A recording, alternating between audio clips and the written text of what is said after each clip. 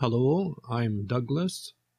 I started making video tutorials way back in 2004 or 5, but my career in video tutorial creation didn't really get started until the video guy himself, Gary, noticed the value in them and introduced me to one of his friends in Avid. That was back in 2008. And this little tutorial is my way of thanking Gary and Video Guys for getting me started. Now, although I'm from Scotland and I actually live permanently in Japan nowadays, when I recently changed my NLE of choice from Media Composer to Edius, I felt it natural to turn to Video Guys all the way over in the USA to buy my copy of Edius. And in this tutorial, I'm going to use two products which are sold by Video Guys. I'm going to use Edius 7 and Boris Red 5.5.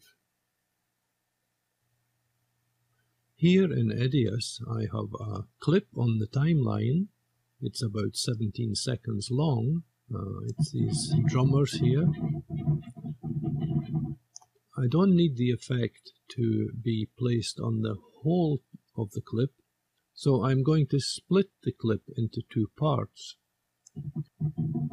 around about here. And in Edius I do that by make sure I have the track selected, the clip selected, and then I just press C to cut. And I'm going to apply the effect to the first part of the clip here. In the Effect palette, under Effects, Video Filters, where I have installed Boris Red, if I scroll down I'll find the Boris Red button here, and I drag this down onto the clip. After I've placed it on the clip, I can also see it here in the information window for this clip. And I'll launch Boris Red by double-clicking here. Now in Boris Red, the first thing I always do is check that the cursor, or the CTI as it's known, is in the home position.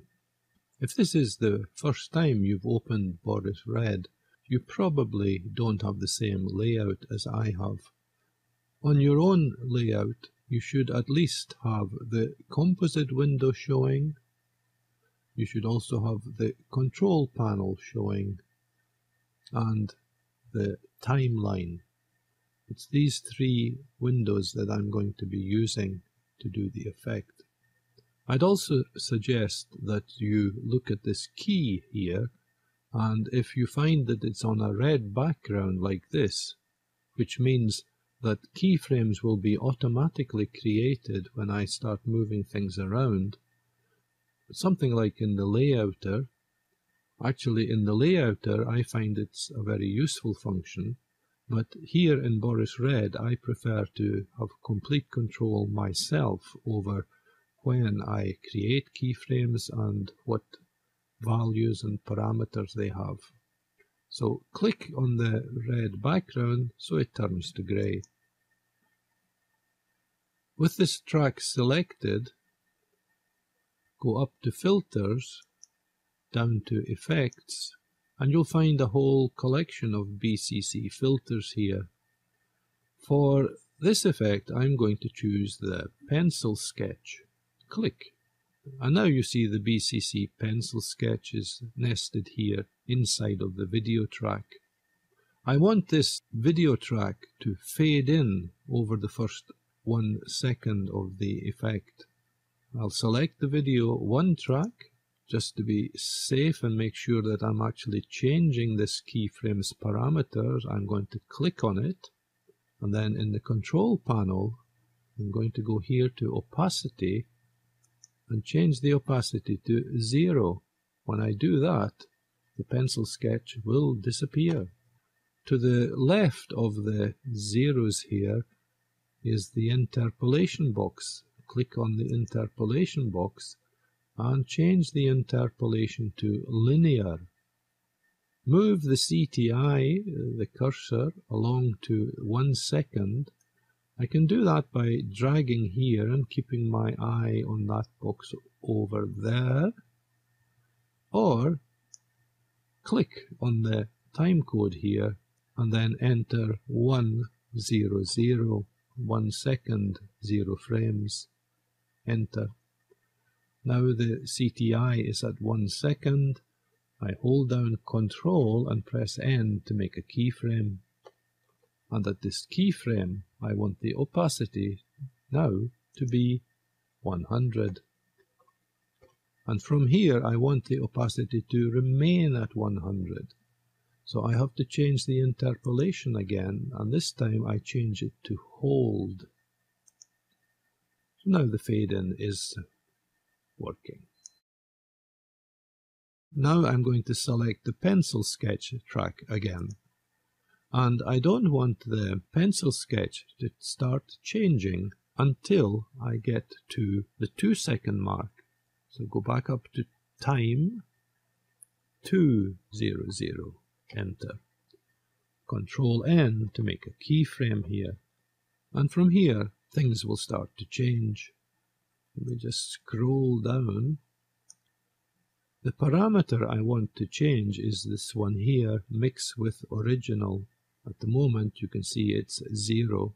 So from here, I want things to start happening, and I want them to happen in a linear fashion. So click on the interpolation box and choose linear. And from here, I want the mix with original to change to 100%. I want it to be at 100% when the cursor reaches the 12 second mark. Click on time, enter 12, 00. Now the cursor is at the 12 second mark, Control N to make a keyframe. And at this keyframe, mix with original should be 100. From this keyframe, it should stay at 100. But if you look, you'll see that the interpolation setting is still on linear. So you must change this again to hold so that the parameter will not change from here. That is the first part ready. I'll twiddle up the video track so that it's out of the way for the moment. Click on the grey area to deselect the video track. Hold down Control and press K to make a new track. When I did that, you'll see that it looks like the effect has disappeared from the video track. That's not the case. In fact, the effect is still here on the lower video track, but now I've added a copy of the V1 track from Edius, and there are no effects on it. I want to change the media here from the V1 track in Edius to a still image file. So I navigate to my folder where I have the image file, and first of all I want the Gaijin Eyes logo. I'm going to move the CTI along so the effect will appear, and find the spot where I want to have the logo in its final position, and use Control N to make a keyframe on the logo's track.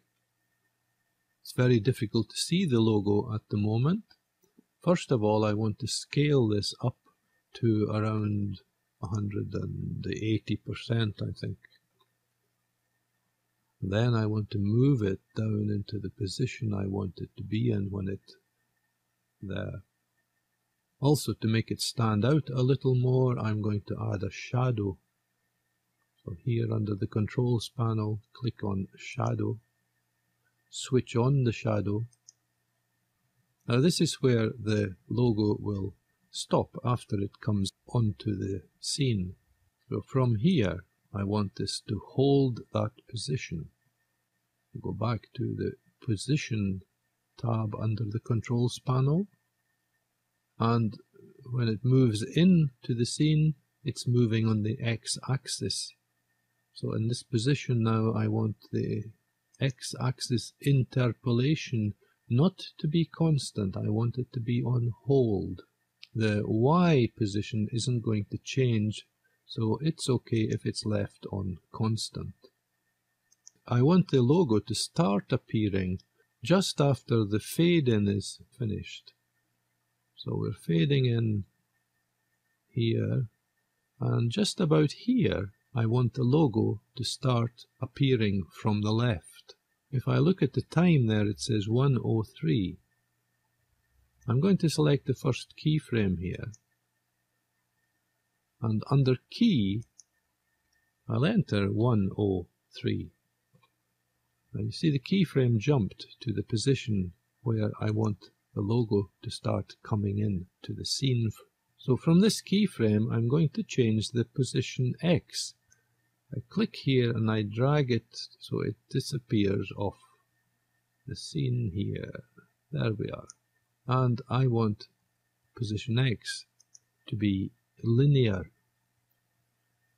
So now if I scrub through, you'll see the Gaijin eyes comes in from the left. When it gets to this keyframe, it holds. At 12.5 seconds, I'll make another keyframe, and I'll go to the opacity control, make this linear, then I'll go to the final keyframe here, go to opacity, and make it 0. So I'll now have a text which will fade out there. With the Gaijin Eyes logo track still selected, I'll hold down Control and press D. This will actually duplicate my track. Click on the Track Media button, still image file, and this time I'll choose the Video Guys logo. I'll go to the position where the Video Guys logo should be on screen. There it is. But because I duplicated the Gaijin Eyes track, Video Guys is actually positioned above Gaijin Eyes. Go to position X and drag Video Guys sideways till it's in the position I want it. I think Video Guys is a little too big for me here. Scale is at 180, same as Gaijin Eyes. Let's just grab the scale X here and drag this down a little. Maybe about there. Now I can change the position to a little. Now that's the final position.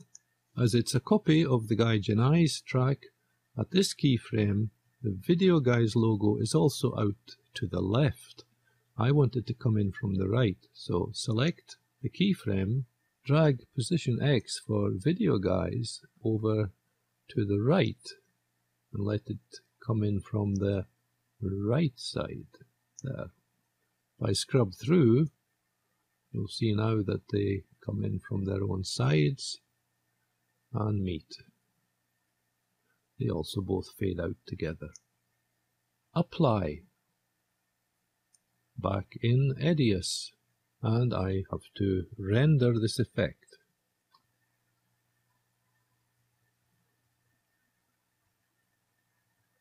So there we are. Let's go back and take a look at the whole thing.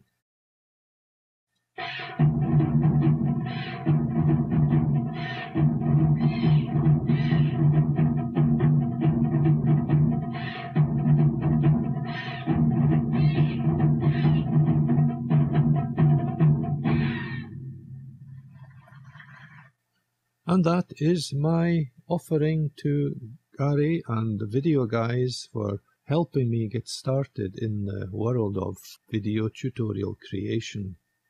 Take a look at Video Guys' homepage and check out Edius and Boris Red. One nice thing nowadays about Boris Red, since 5.5, Boris Red will now plug into most of the NLEs you may have on your system. You no longer have to buy an NLE-specific version of Boris Red. And that's all from me over here in Japan. I hope we'll meet again in some other tutorial in the future. Bye.